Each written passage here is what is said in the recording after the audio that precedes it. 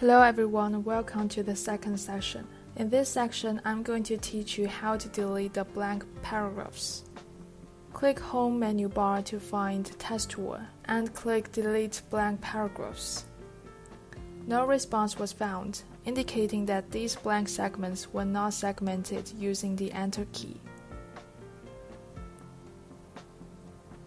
Find the Show Hiding Editing Mark icon under the Home menu bar and check Show Hide Paragraph Mark. The down arrow is displayed in the blank of the paragraph, and the symbol is manual line break. On the Home tab, click Test Tools, and click Convert Soft Return to Return, and then click Delete Blank Paragraphs.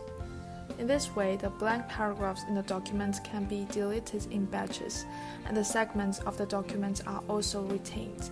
This is the end of this section. Thank you.